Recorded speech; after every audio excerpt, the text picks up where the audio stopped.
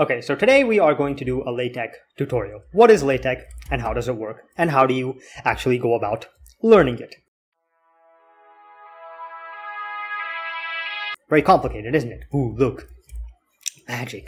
So what LaTeX is LaTeX is this thing called typesetting, where basically you type a bunch of, I guess you could say commands, not really commands, but let's just call them that for simplicity, and the computer will turn that into text. It will compile it into text. And it kind of works like a typewriter in the sense that you press a button and things get typed onto the paper. The formatting and everything is taken care of by itself. You don't have to worry about manually writing it down like you do on Word, where you just open it up, and you type it, and to do sections, you do things like this.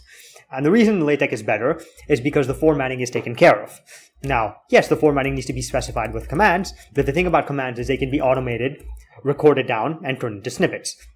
And I'm going to show that right here. So let's wipe all of this. Now, LaTeX works by compiling things. So to have a simple hello world case, what you'll need to do is you'll need to have all of this. Now, maybe not all of this. Some of it is unnecessary. Like these, you don't need these packages. I use them because I mostly use those packages. So I just put in the snippet. But yes, basically you need to write about, I think, 5 lines of code to get a simple hello world use case.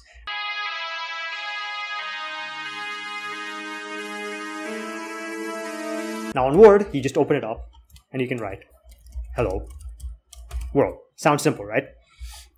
And in the short term, yes, it is simpler to just open up Word and write hello world. However, if you want to do anything remotely sophisticated, you will end up running into a lot of problems. And I'll show you what those problems can be. So take, for example, simple things such as sections. Now, in Word, to do sections, you basically need to change the font, put a number, and then press enter, and so on. Now, I think Word is getting better at it.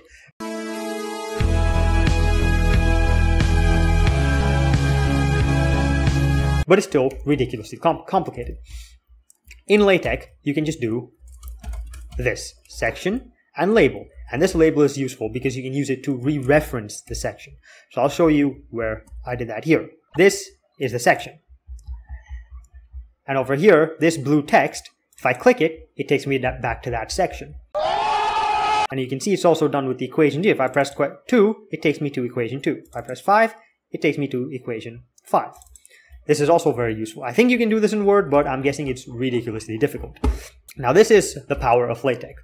The formatting, the contents page as well. Let me quickly talk about that. In LaTeX, the contents page is handled automatically, as you can see on this line right here.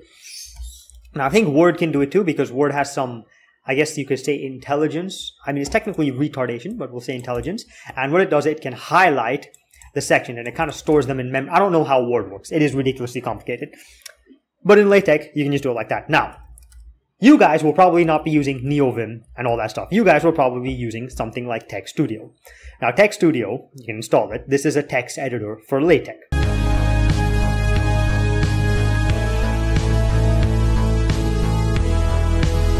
It's got your PDF view over here, and it has the editable view over here. And I think it has a structure view or what. This is dumb software, I agree. But I think Text Studio is better than Word. Now, usually what I have, and I use this all the time, I have Vim, VimTech, and Zathura. Now, you can get this set up. I have videos on how to do that on my channel. But however, you're probably going to do something like Text Studio. Now, when you combine the efficiency of LaTeX with Vim, you get unprecedented levels of efficiency.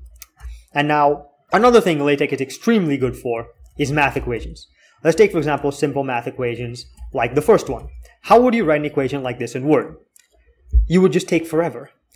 You would have to do things like click something to get the power sign, and then you'll have to click something again to get the subscript. Now, in LaTeX, underscore and the power sign just handles it automatically. As you can see over here. And now another thing that LaTeX is really useful for is symbols. In Word, you will have a huge symbol view somewhere, and you'll have to scroll down, and you'll have to search the symbol code for your symbol, or whatever. But on LaTeX, you just print the symbol. I think this is the symbol for the triangle looking thingy here. and then C dot, okay, that's that, and you have the E, I think that's, oh, vec E, okay. Vector is the arrow thing on top, that's what the vec command does. This is another symbol, I think it's called row, even I'm not too familiar with symbols, but you get the point. On LaTeX, it's just so much easier to do symbols like this.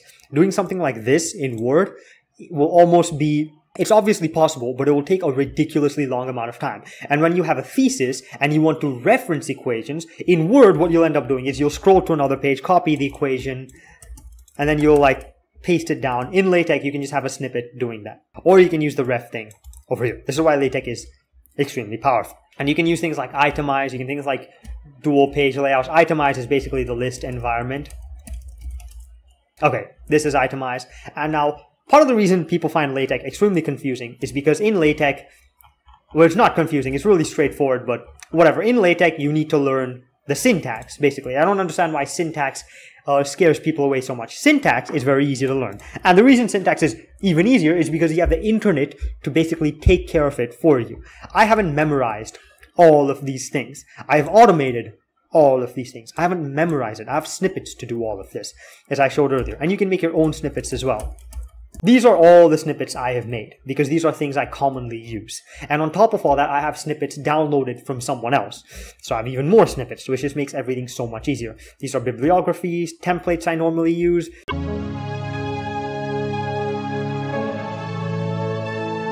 These are title pages I normally use. And on LaTeX, it is just so much easier to handle all these things. And how would you go about learning LaTeX? Well, it's not really that difficult. First, I would recommend you get Tech Studio, because if you're on Windows, you just have no hope. Now, if you're on Mac, you can get Zathura, but I don't think you're going to be doing this. And with LaTeX, if you have any doubt, you literally just go to the internet. There are many websites like Overleaf, which go over a lot of syntax in LaTeX. There are also exercises you can do on LaTeX, like this website right here. Basically, you have to print all of this onto LaTeX, and it's just, I have never really done these exercises. You just learn LaTeX by using it. So let's take, for example, something else on LaTeX, like tables. How do you do tables? Well, you don't do tables. You have the snippet to do tables for you. Or at least that's what most people do.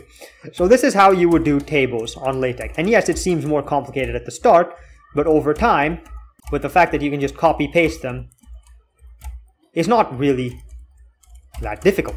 So I've just made a table. Where have I made the table? Ah, there you go. So you'll have an environment for everything, and learning this kind of syntax, you can just use the internet to do it. So let's say tabular environment in let's use a simpler tables in LaTeX. Overleaf, horrible software, but it'll tell you how to do it. Begin tabular CCC. There you go. Now you can get a tabular like this. If you want to have borders, you can do that, and you can use the edgeline command. You can get a border like this, and so on. No one, the way competency works, the way this LaTeX, all this Vim bullshit works, we don't memorize things. I don't even when I use Linux, I don't memorize commands. I don't use change directory. I don't CD into things. Usually I have ZSH autocompletion. ZSH is a fully featured shell. So is Bash. So is Fish. I have LF, which is a file management program. We don't memorize all these things. We automate them all the time. And with LaTeX, and this kind of online syntax stuff, it is even easier. So if there's something in LaTeX you don't know how to use, you don't know how to do, you just go online and search it. And then you save it down in the form of a snippet. And then you're set. If there's something on Word you don't know how to do, you're just fucked. Okay?